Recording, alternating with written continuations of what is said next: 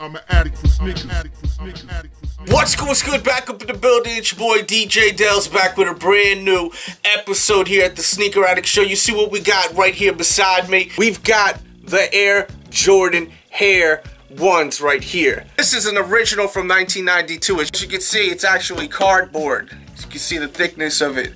So this is something unique, something different. You're not going to see every day. This isn't just a random poster. This is actual an OG promo. And the crazy thing about this is that I paid like $15 for it, maybe even less, somewhere around there though. I was driving, going through a town, and I seen a garage sale. This was in front of all the other stuff they were selling. I literally just pulled right over, grabbed this sign. I was like, how much do you want for this? They're like $80. I was like, nah. And then they were like, how about 10 or 15? It was something like that.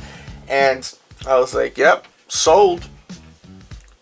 Sometimes you just run into some gems. I mean, this is something rare right here. You're not going to see an actual sign, you know, an original sign. You could get this poster, of course, and it's a great shot. It's a great poster.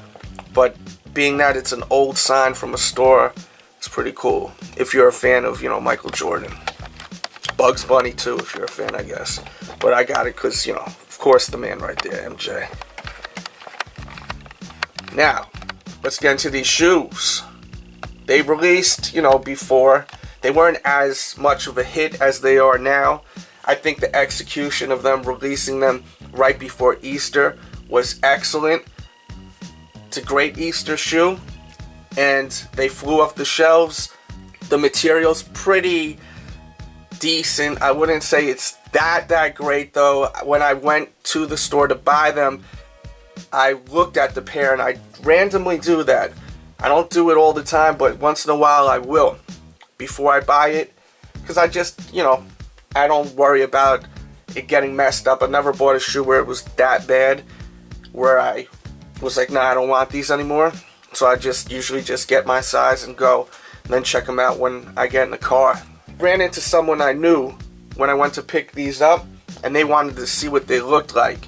So when I was about to check out and I ran into these dudes that I know, I showed them my shoe, and I was like, oh shit, you know, look at this little stain here.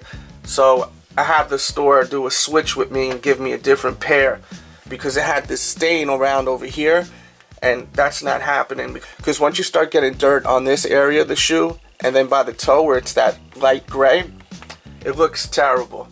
That's the one thing that's bad about this colorway. It's a great colorway, but over here and over here, once it gets dirty, it's not that easy to clean. Versus on this white leather right here, the white leather you can clean a lot easier than this kind of nubuck material in this faint gray.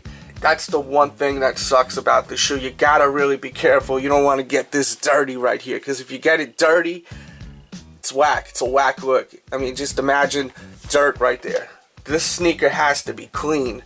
It has to stay clean. Some Jordan 1s, they look dope when they're, you know, dirty or even aging a little. For instance, like this. I mean, it still looks kind of clean, but, you know, if it's a little creased and dirty, it's okay. It looks dope in my opinion. But a shoe like this has to stay clean, or else it's not going to look hot, in my opinion. Some will disagree. So, as far as the quality, you know, the first pair that I had was kind of whack. And this pair it's not terrible. It's not amazing, though. It's nothing to, you know, rave about and go crazy about. As you can see, you've got your Wings logo right there, stitched in. On the back, you have your HARE, and then your Jumpman, and I actually have the logos right here. So I'll back it up and show you both. I did this on the logo review too.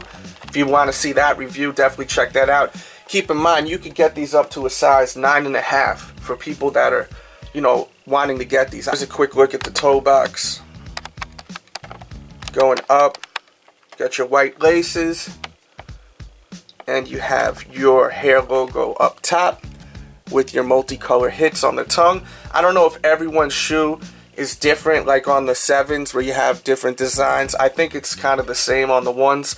If you know in the comment box, please feel free to leave a comment on that if you have more info on that, if it's different or if it's the same on every pair. Or check out your pair right now and do a little comparison maybe. And there's a quick comparison of both of them. The Lolas and the Bugs Bunnies. Quick look at the medial side. As far as the fit, go true to size on these. Definitely go true to size. And there's a look at the outsole. There you go with a quick close-up HD look at the shoes. Let me know what you think of these. Do you like them? Do you not like them? How did not? Did you pick them up? If you want to see an on-foot look, keep in mind, I will put that in the description box below. Make sure to check out my podcast I did the other day. I even talk about the Air Jordan 30 that will be coming out, and they had a promo with Bugs Bunny. It was kind of dope. Definitely check out that podcast. I talk about the new foam posits. I talk about Adidas. I talk about a lot of things. So look in that description box and check out that podcast. I also have a ton of reviews. So, you know, it's so many. I just can't think off the top. Just look in the description box below. Definitely check that out. And if you're looking for these or the Lola Bunnies, I will have more info in the description box to help you out with that on-foot look too. So definitely check the description box below. Hit that like button right now if you enjoyed today's episode. Thank you for watching. You keep watching, I'll keep filming. That's how it's going down. Alright? With that said, we out. DJ Dells, you know I love you.